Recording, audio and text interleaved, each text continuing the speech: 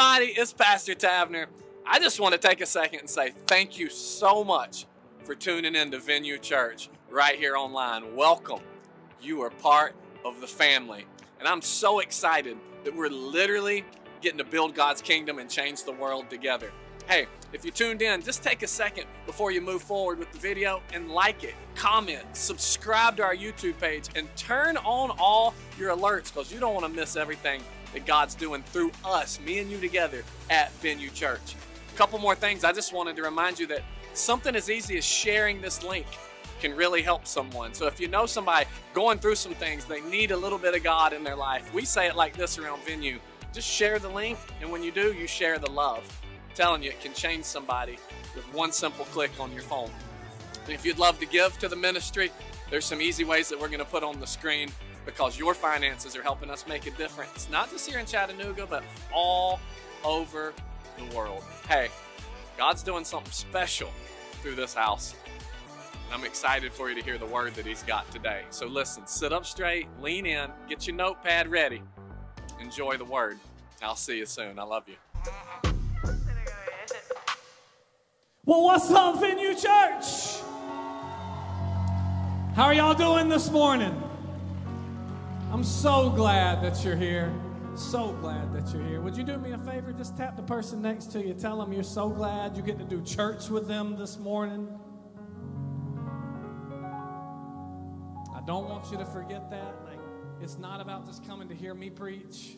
My messages will challenge you. They're not going to change you. Community is what's going to change you. Doing life together is what's going to change you.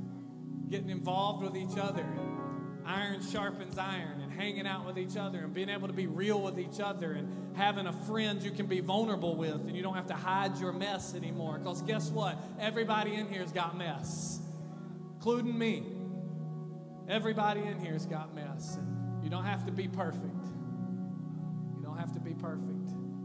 And if you get in a community like that, we got small groups you can sign up for. We got volunteer teams you can get around people. We got so many ways that you can get involved. And it's not just about doing things. Do you know why we do things?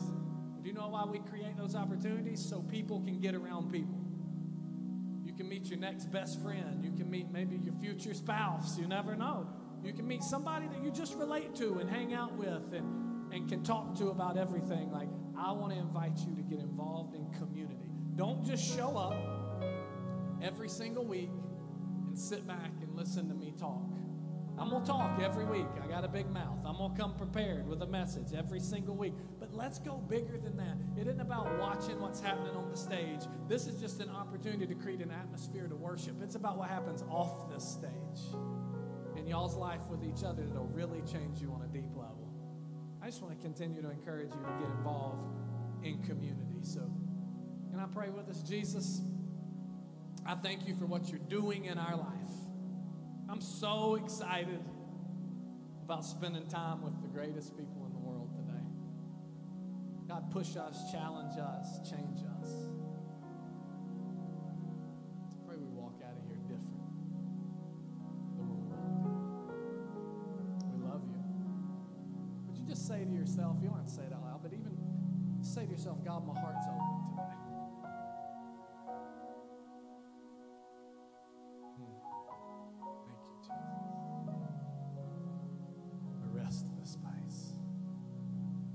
Fill this place with your presence. Thank you, God. We need you. We can't do it without you. We can't do it without you.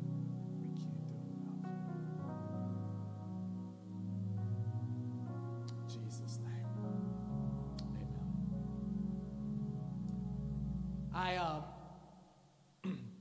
I'm in week 2 of what we call seasons.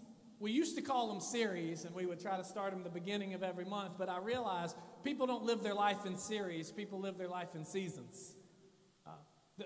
what's going on in our life doesn't start over the first Sunday of every month. And I realized we were changing topics based on the dates when sometimes the things in our life didn't change like that and we needed to stay on something a little bit longer. So what I really felt like was we were supposed to start having seasons. And however long we're in it until the Lord releases us and said He's changed some things and people need something different. Because I love to pray this here at Venue Church. Not, God, give me a good message, but God, what do the people of Venue need to hear this week? What is it that we need? They're hungry, they're thirsty, they're needing something. What exactly is it? I'm praying that the Lord is watching in your window, in your living room, in your life, and then reporting back to me when I'm praying. Not everything that you're doing, but just saying, hey, this is the needs that everybody has, and here's what we need to talk about. And so we're in this season called The Assignment. And last week I opened up the whole season giving you the story about me and my friend talking and how he shared about being in college and he was failing his class, and this one assignment could bring him through, and he gave it all. I mean, he didn't go out that weekend, didn't do nothing. He just gave it all to this assignment.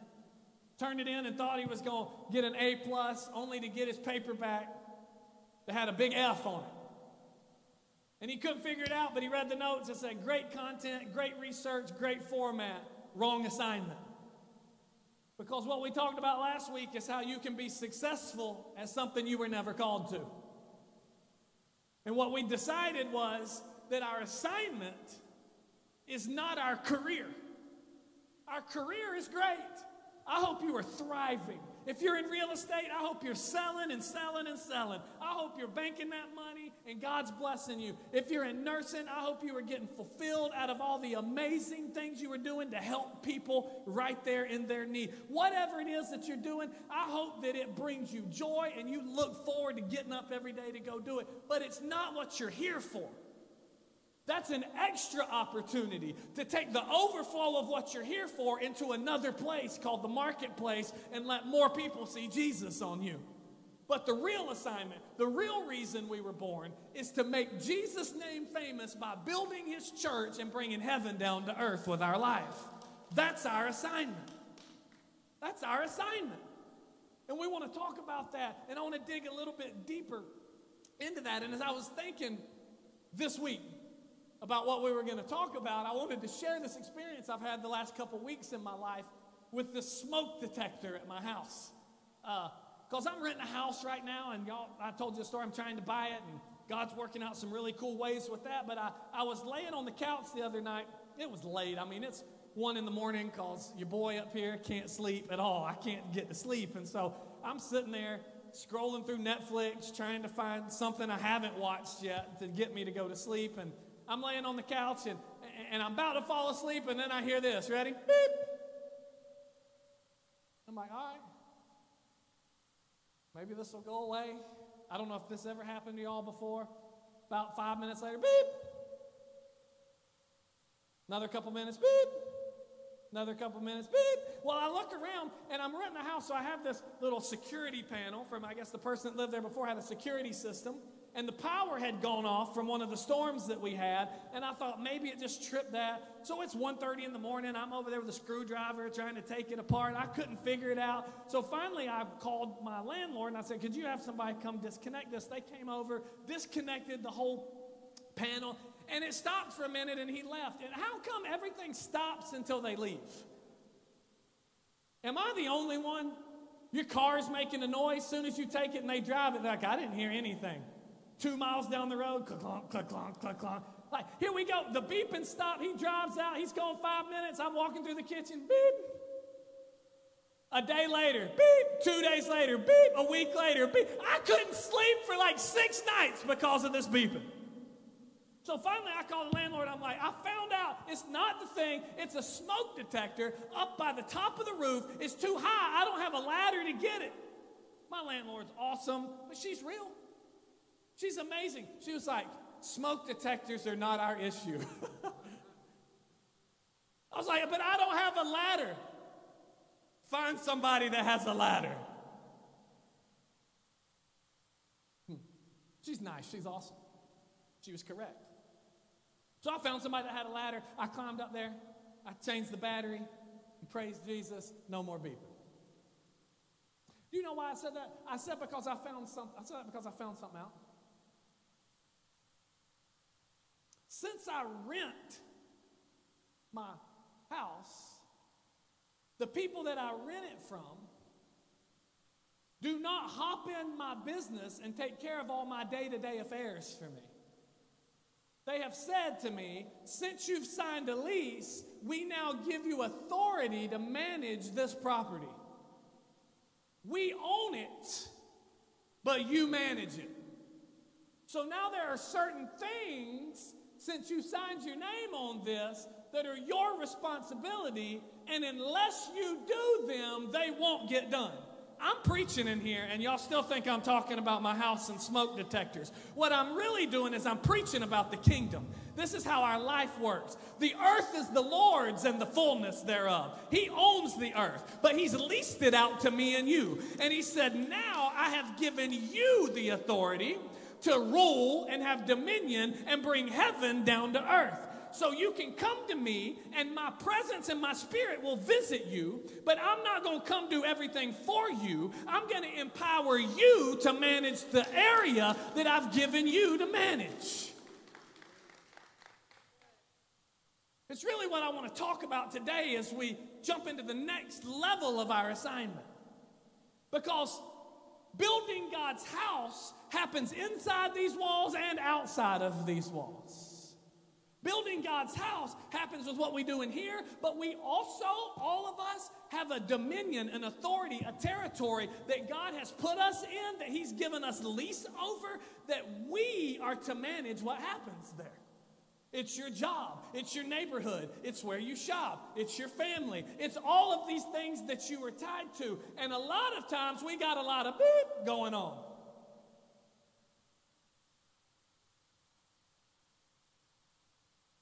And it's our responsibility, are you with me, to dive in and do something about it.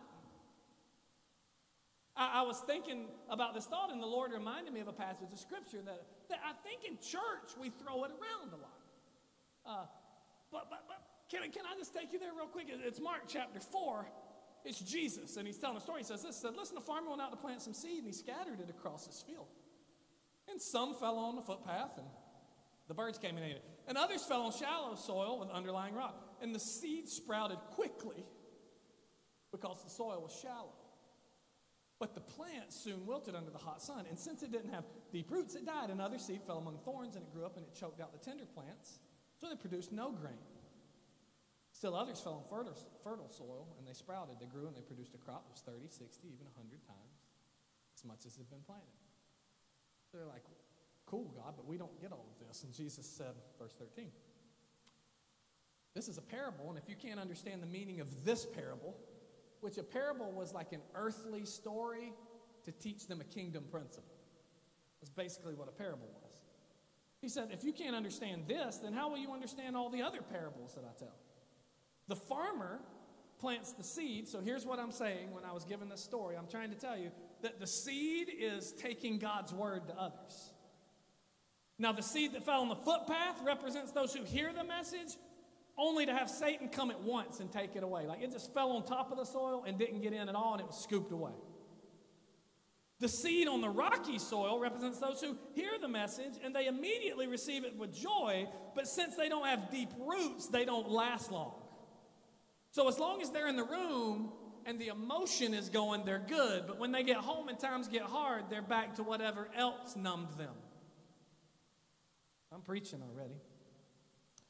They fall away soon as they have problems or are persecuted for believing God's word. The seed that fell among the thorns represents those who hear God's word, but all too quickly the message is crowded out by the worries of the life, the lure of wealth, the desire for other things, so no fruit is produced. The seed that fell on the good soil represents those who hear and accept God's word, and they produce a harvest of 30, 60, or even 100 times as much as the seed has been planted. So he's telling them the story, and he's like, hey, let me categorize 100% of people in the world. Here's who they are. 25% of them, the word just falls on hard soil, and it doesn't even get into their heart. And if a seed can't get under the ground, it can't take root and no change can happen. Let me tell you, another 25% of them, man, they got some other stuff down in their heart. It's hot, rocky, and it's hard, and there's not much room for any roots to grow. So they're going to have moments, but they're not going to last. Then there's these other people, man, like you're going to think that they want it, but they got so many other things in the world, it just drowns out everything trying to happen in life. But then you got 25%, they're good to go. As soon as they walk in, they're crying. They're at the altar every week. They want everything Jesus has for them. That's all the people right there. And it's cool to understand that, but it confuses us a little bit, I think, because I think we've all fallen under the religious spell that this parable means only 25% of people can be reached. Because that's what I was told. I remember this preacher, I thought he was really wise. He told me this one time. He was like, hey, because I said, man, we did all this, we marketed, we did all this, and all this people came, and not even that many came back afterwards. He was like, well, Jesus said only 25% were going to respond. So your return's 30%. You're 5% better than Jesus. Don't expect any more than 25% because only 25% are really ever going to respond. That's pretty much the standard Jesus said. And I bought into that. And so anything over 25%, I was like, man, that's a win until God convicted me and said, you're telling me, Tavner, that me, the same guy that wrote this, it's my will that none should perish, but all should come to the presence of God. Me, that guy has created a system to where only 25% of people can get it?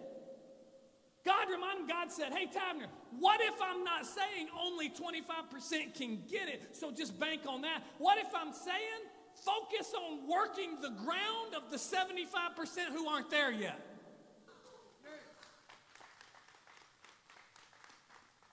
That's what I want to talk to you about today. I want to preach a message that I thought and I titled Groundwork.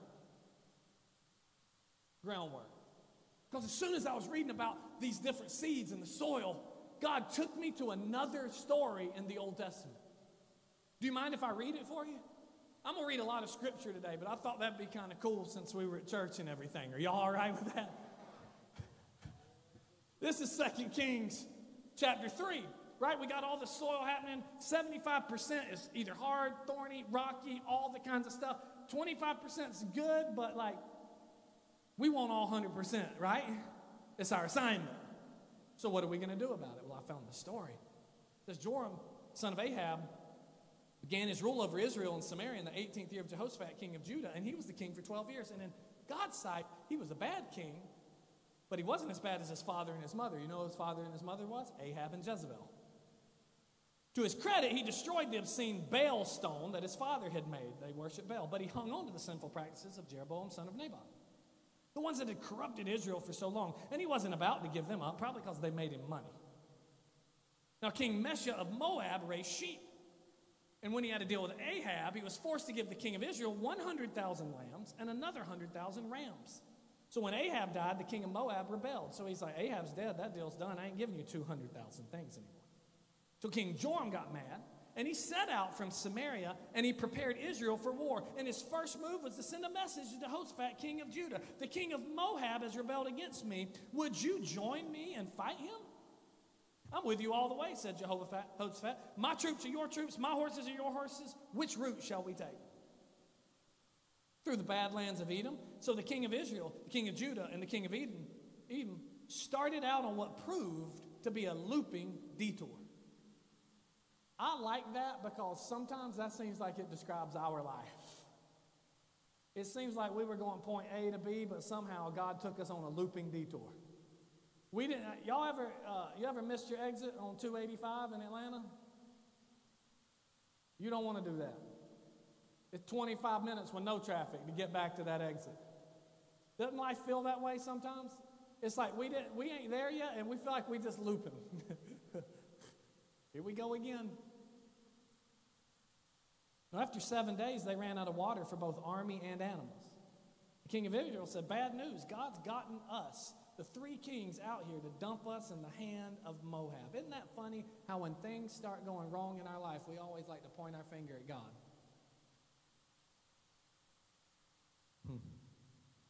But Jehoshaphat said, isn't there a prophet of God anywhere around through whom we can consult? One of the servants of the king said, Elisha, the son of Shaphat, is around somewhere, the one who was Elijah's right-hand man. And Jehoshaphat said, good, a man we can trust. So the three of them, the king of Israel, Jehoshaphat, and the king of Edom, went to meet him. And Elisha addressed the king of Israel, and he said this, what do you and I have in common? Why don't you go consult the puppet prophets of your father and your mother?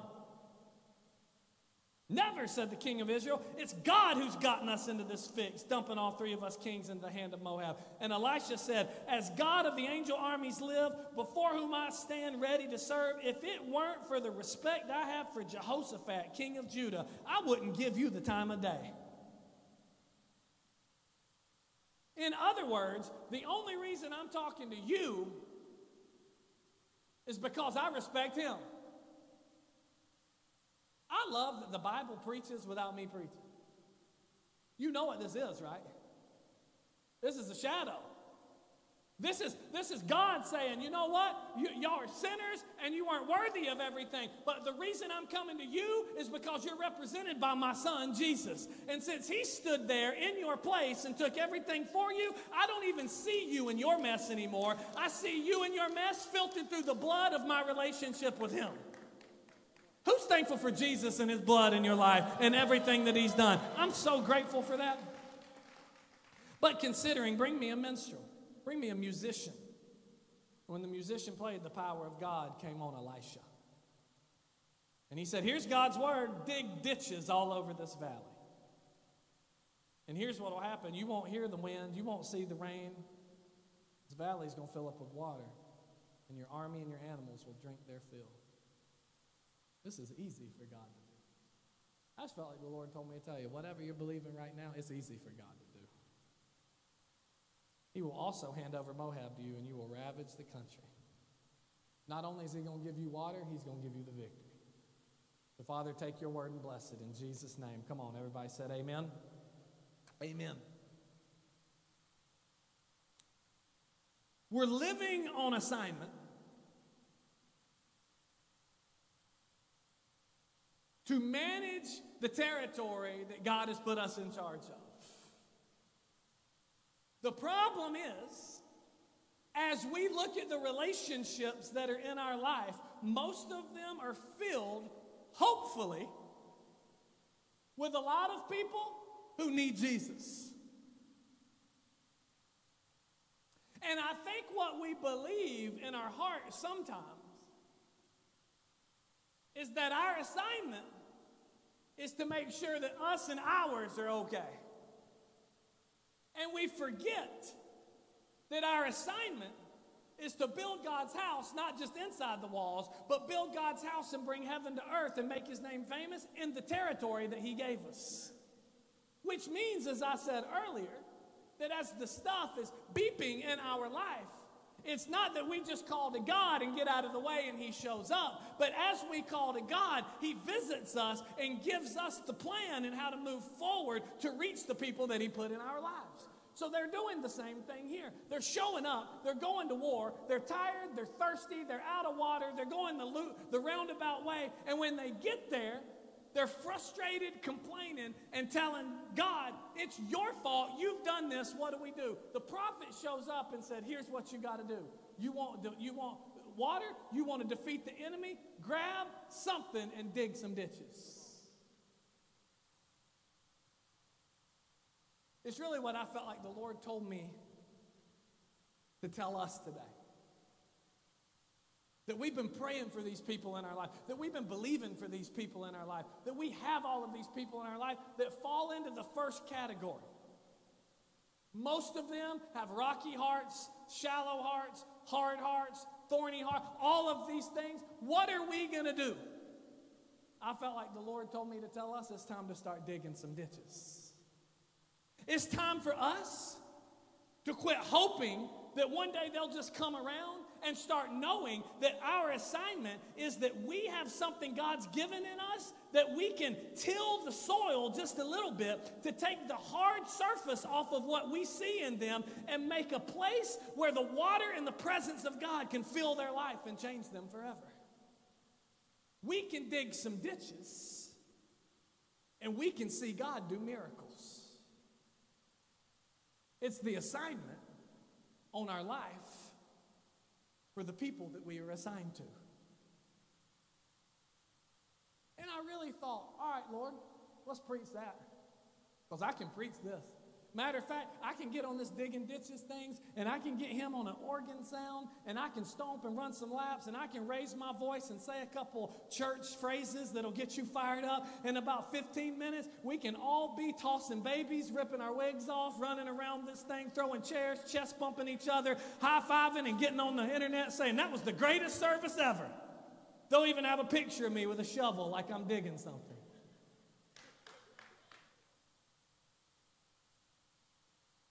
But the danger is, what if I can get us all fired up about digging ditches and we get excited about it, but we don't even know how to dig when we leave?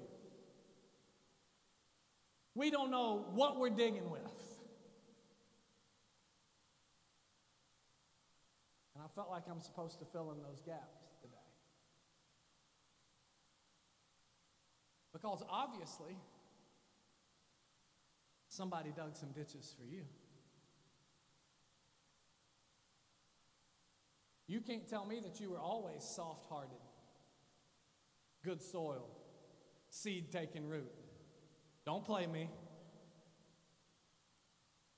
Don't tell me you hadn't ever yelled and been bitter at God before. Don't tell me you didn't have that rocky soil at one time. Don't tell me you weren't drowned out by the cares of the world at one time. Don't tell me you didn't have some rough soil. Don't tell me that every one of us in here wasn't a part of that other 75%. And thank God for somebody who took whatever God gave them in their hand and started digging a little bit in our life. And now look at us. We're sitting in here wanting the Word of God in our life.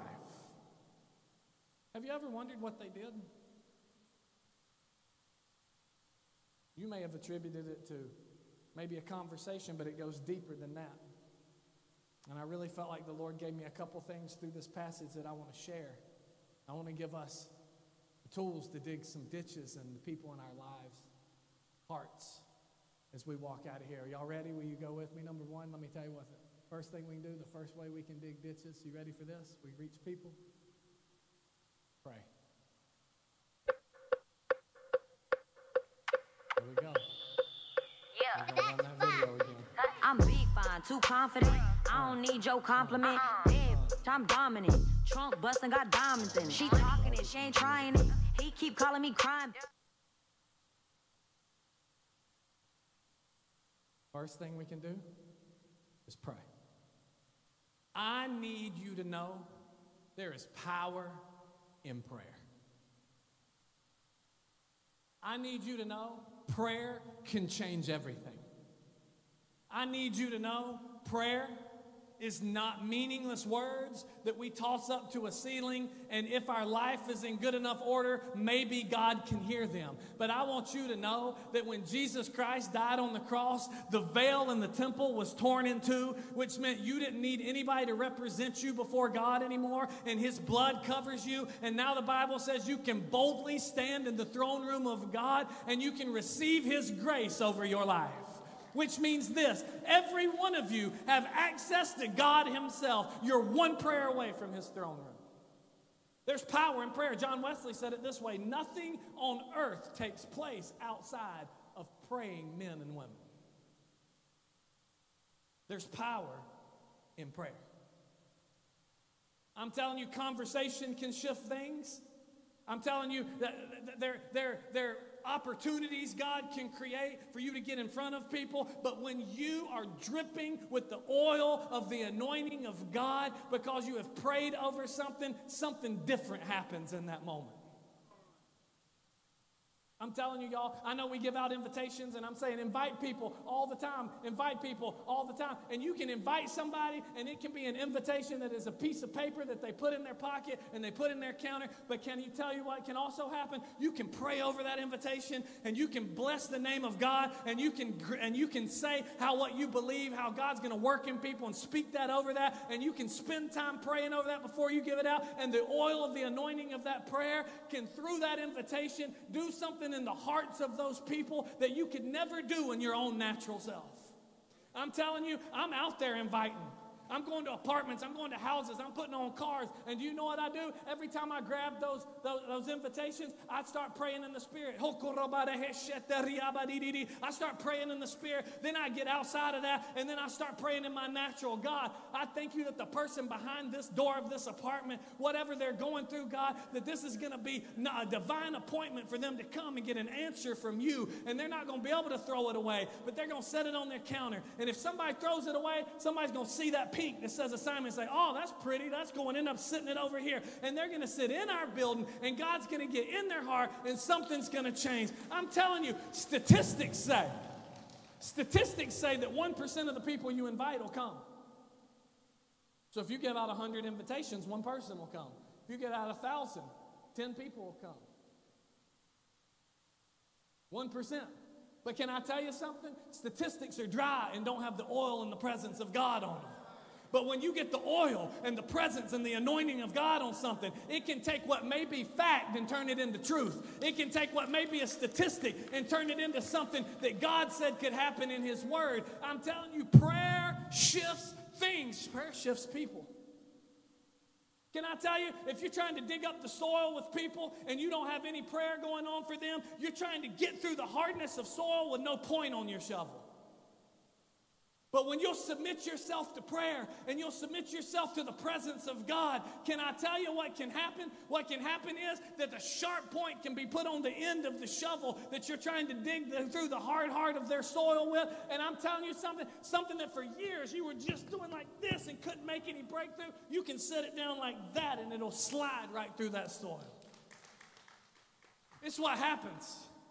It's what happened in the story. They're mad at God. They think they're going to lose. They're thirsty. They don't know what's going on. And they say, we got to find somebody. Where's he at? Well, we got this guy Elisha. Go get him. They go get Elisha. And I want you to see what happens. Elisha showed up. And Elisha, without the prayer and presence of God, submitted to the atmosphere that was already created. Did you read the story? The story said this. The story said that they walk out and they're up there complaining. Oh, God did this, God did that. Go get Elisha. Here comes Elisha, and Elisha's like, I don't even want to talk to you. You're this and you're that and you're that. Elisha comes with an attitude. Then all of a sudden, Elisha recognizes there's another man of God that has character. And it reminds him, you don't let the atmosphere control you. You got something in you that can change the atmosphere. So immediately he says this, where's my music man? Give me something to stir up me so I can go where I need to go right now. Because in my natural, I'm mad. In my natural, I'm going to cast insults. In my natural, I'm going to say what I think. In my natural, I'm going to act the way that I think the flesh would act. Give me my music. I got to get in God's presence. Because when I get in God's presence, everything can change. And the guy comes to play the harp, and the music starts playing.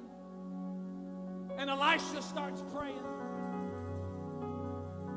And immediately, everything shifts.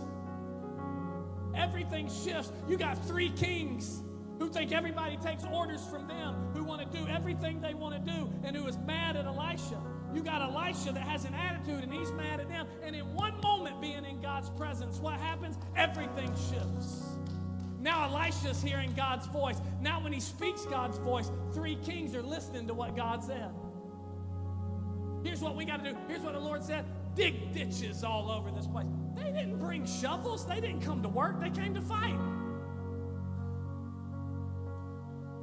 You don't hear the kings giving excuses. You don't hear the kings complaining. You don't hear the kings saying, you can't tell me what to do. You don't hear the kings blaming God anymore. Everything changed. They went and mobilized their army, and they began to do what God said to do. Why? Because of a moment of prayer. I just feel God's presence in this place. Because I feel like we have those moments where that 75% of people in our world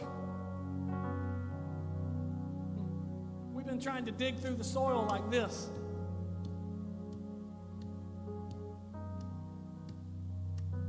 And it feels like we don't have any breakthrough. I just feel like God's saying today, let me teach you how to sharpen that shovel. Let me take you back to something that can change everything.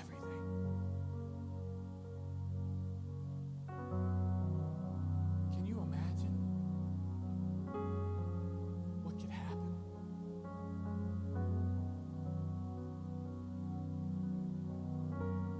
If you would sell out to prayer for the people that God's put in your life to reach.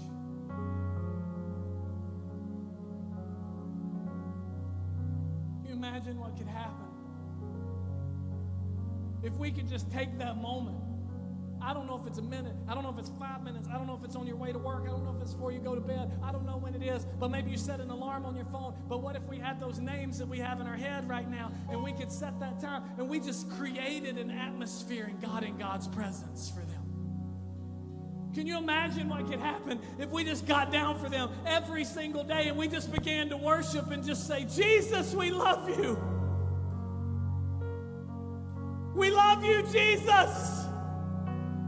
You're holy and you're righteous and you're mighty and you're amazing and you're good and you're strong and you're big and you're powerful and you're gentle and you're kind and you're loving and you're forgiving and you're gracious and you're merciful and you chase us down to the farthest part that we could run. God, your word says that any of us that make our bed in hell, you'll show up and you'll pick us up there, Father. We thank you, God, that you're holy. We thank you, God, that you're big. We thank you, God, that you're lifted up and separated and different. You're the name above every other name. We thank you, God, that the people that we love, that we're praying for, they're struggling. The name of depression it's gripped them. The name of anxiety and panic has gripped them. The name of hopelessness, the name of joylessness, the name, God, of defeat, Father, the name of fear. It's all taking a grip on them. They're under the name of anger, God. They're under the name of bitterness, Father. They're under the name of unbelief. But we thank you, God, right now that the Son of God humbled himself and came down and became a man and submitted himself to the cross, and you spilled your blood and you became the name above every other name. And we thank you that every name, the name of addiction, the name of shame, it has to bow to your name. We thank you, God, right now that wherever they are, that you arrest their hearts in the name of Jesus. We thank you, God, that even as they laying in their bed on Sunday morning, they didn't plan to get up, God. We thank you right now, God, that you wake them up. But you don't wake them up in guilt, Father. You wake them up with expectation. You wake them up and show them vision and purpose for their life. We wake them up and show them something so great, God, that they run after it and leave everything else behind that is trying to hold them down. We thank you, Father, in the name of Jesus, that you're awakening dreams on the inside of them. We thank you, God, that you're reminding them of dreams you put in their heart when they were a child. And hard things in their life have gotten them off track. Bring them back to those places, God. Let them dream again, God. God, we thank you that you put people in their life every day, outside of us even, that show them the kindness of God. It's not the judgment of God that brings people to repentance. It's the kindness of God that brings people to repentance. God, we pray they feel your love, that you overwhelm them with your love, that even as they're laying in their bed, they feel the weight of your presence, like 20 heavy blankets are on them, but it's comforting, and they feel like they're forgiven and they're wanted, Father.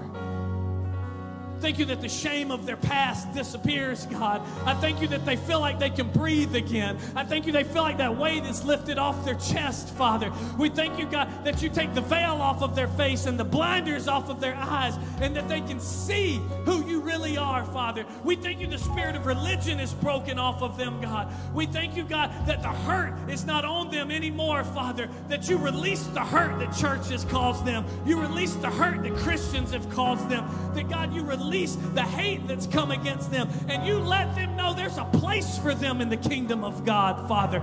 It doesn't matter what they're dealing with and what they're struggling with. We pray that you let them know how much you love them, Father.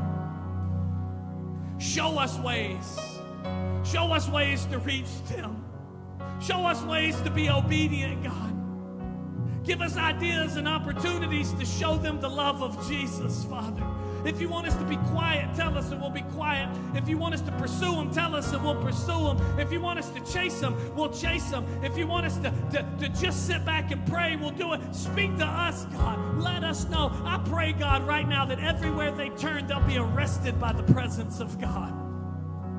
Thank you that as they're shopping in Walmart, they won't be able to help but just tears come down their face because they feel the strong presence of the Holy Spirit, God.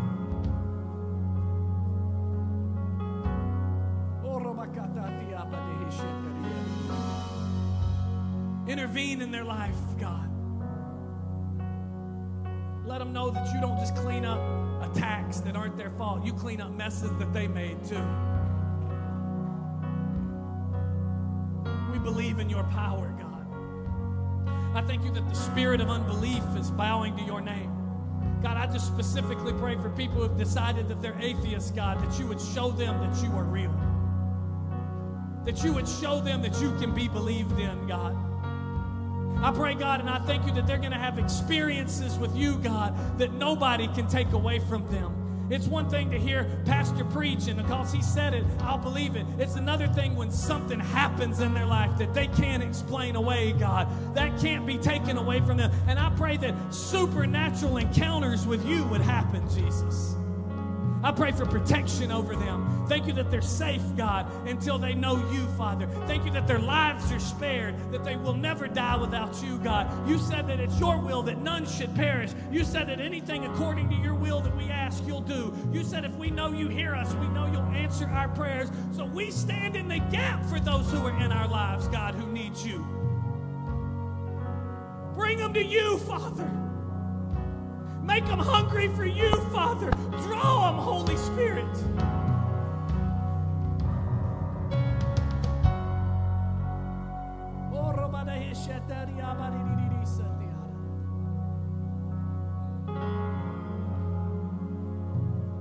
They need you, God. We need you, God. We need your presence, God.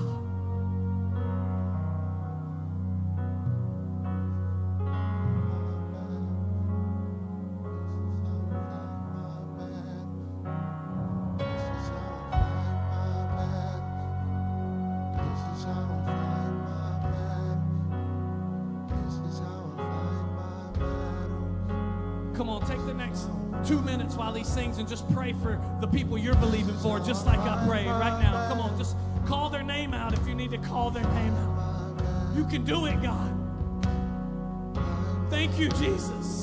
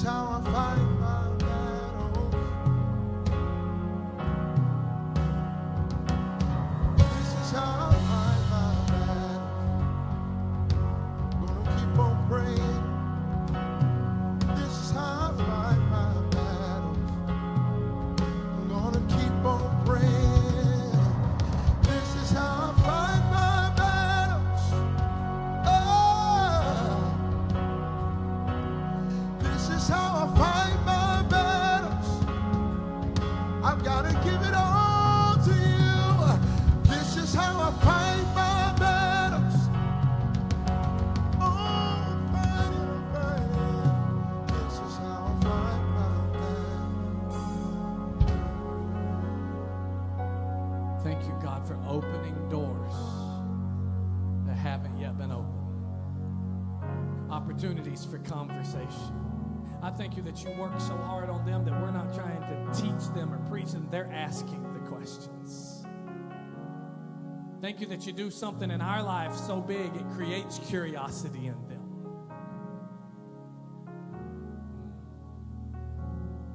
I pray, God, that you break down the spirit of religion that has reigned over this area. The thing that makes everybody think, oh, I can't take that step because I can't be good enough or perfect enough. And I pray, God, that you break down the walls. I pray, God, that everybody that is holding that religion up, thinking, God, that they're prideful and they're perfect in their life, I pray you would expose all their secret places publicly so that there can be no quote-unquote perfect people around, so then people can understand church can't be for perfect people because there ain't none. I thank you, God, that you invite people in just like they are. I thank you that they can see you're okay. You're not afraid of them. You're not scared of that mess. You're not afraid of the dirt. We all got it. I pray, God, that you help them take away the fear of judgment. Take away that spirit of judgment in your house, God, and let this be a place of love and a place that's inviting and a place that people want to run to, not run away from, God. Create something authentic. Create something real. Create something transparent. Create something, God, where people feel like they can relate. Create something, God, where people desire to come here and be a part of community and a part of the challenge and the word to move their life forward, God. Strip religion off of this place, God, and help people run after a relationship with you. Shift things, God. May we never be the same. Give us boldness. Give us boldness to do everything you tell us to do. If you wake us up at 2 in the morning and say, go drive and knock on that person's door and give them a hug and tell them how much I love them, let us trust you so much that we know the second we get our arms around them, they're going to break down crying and submit to you right there. It's a seed that's going to bring salvation. Let us be obedient and willing and bold to do anything you call us to do.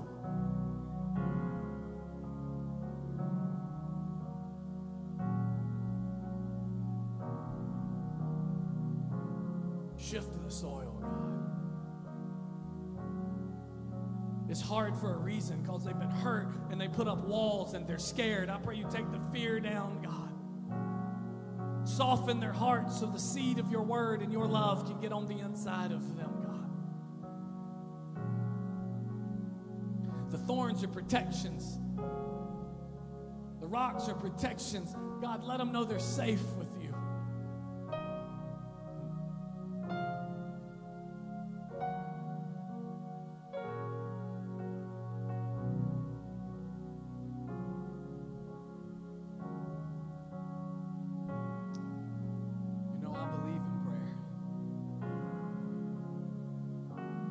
Power in prayer.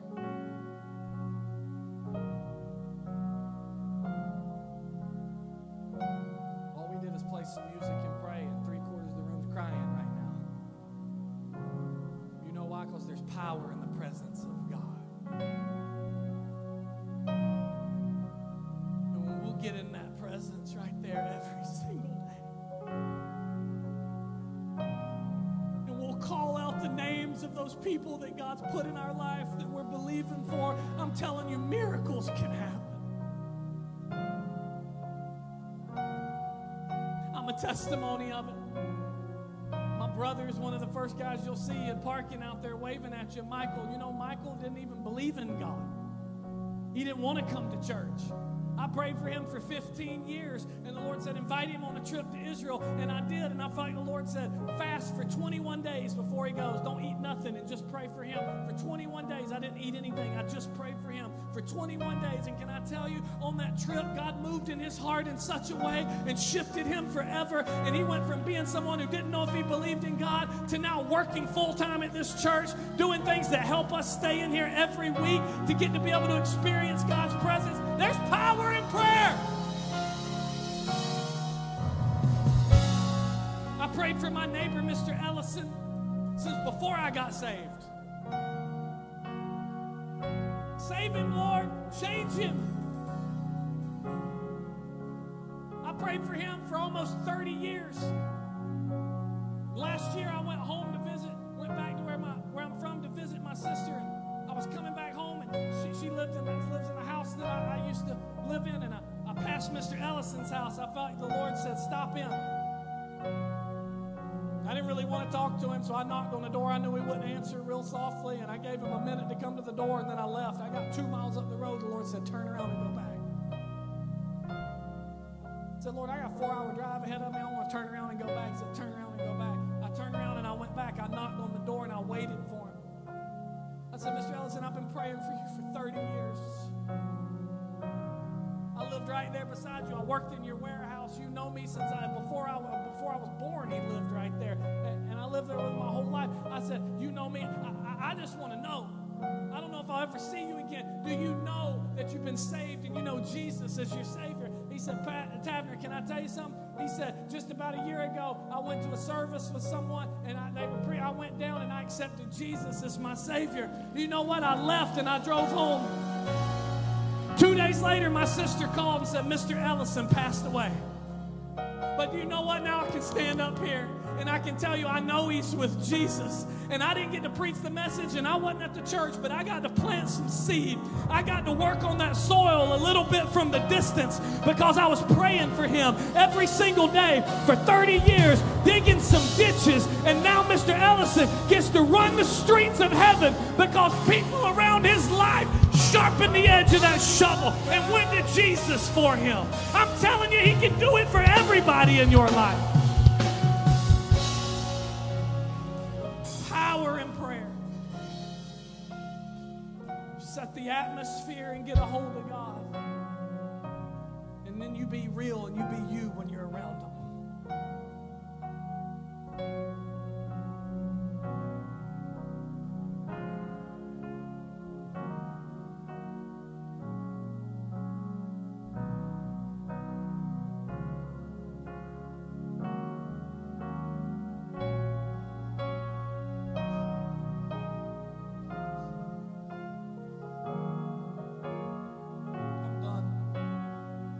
Dig ditches, you got to pray. Here's the second thing, you got to serve. I'm not going to preach. But when they said, is there a man of God around here? They said, there's Elisha.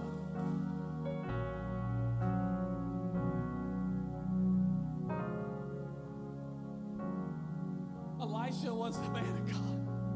Elisha came after Elijah, and he caught his mantle, and it said this, he got a double portion of the anointing. He got double the anointing, double the favor, double the miracles. So I want you to notice something. Is there a man of God around here? There's Elisha. And then you'll read what they said about him. They didn't say there's Elisha, the man would double the miracles. They didn't say there's Elisha, the man would double the anointing. They didn't say there's Elisha, the man would double the favor. They said there's Elisha. He's the one who used to serve Elijah. Another version said there's Elisha. He's the one who used to pour water over Elijah's hands. Listen, when they were looking for the man of God, they didn't look at how many miracles he did. They looked at, did he serve? That was his reputation. And after they said it's Elisha, the man who served Elisha, here's what they followed up. They said, that's the man that can be trusted.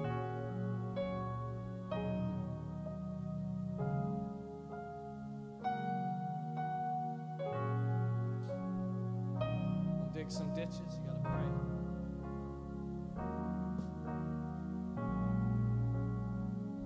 But then we got to serve. You know the greatest way to earn the right to speak into someone's life is to humble yourself and serve them.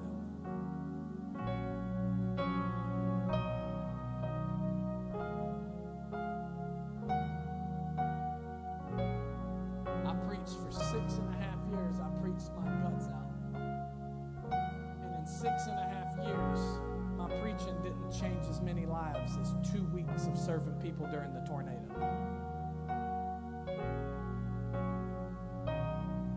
Thousands of people, 40,000 meals in 2 weeks got served. And people upon people upon people may never even come to this church, may have never even heard my messages, but they said this, you've changed us because you were willing to serve our family in our greatest time of need.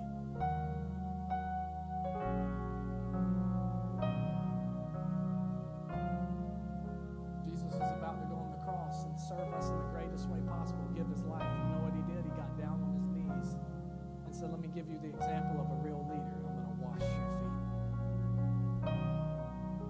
I'm going to take the form of a servant.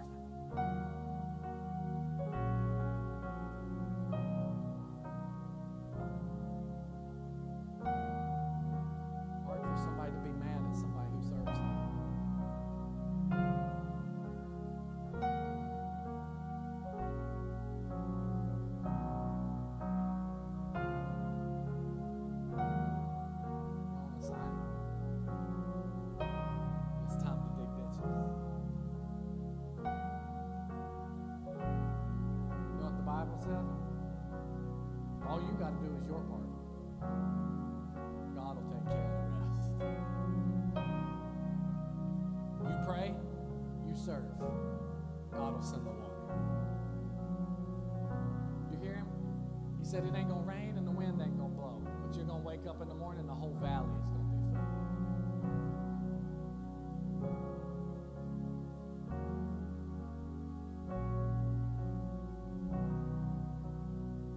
It's time to do some groundwork.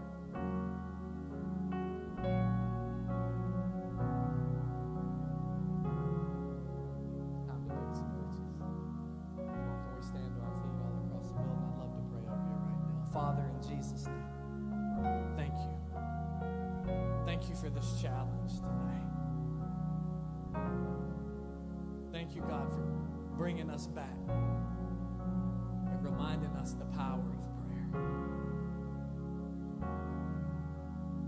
Thank you, God, for showing us that we can serve our way into people's lives in such a way, God, that they will recognize you in us. Oh God, let us get in that throne room every day. God, let us look for opportunities to serve every day. God, let us take responsibility for our territory. Grab the shovel you've given us in our life, sharpen the end, and start digging some ditches. And we thank you that you're going to bring the water. Start revival. Fill these buildings up. Give us more buildings. Give us more territory.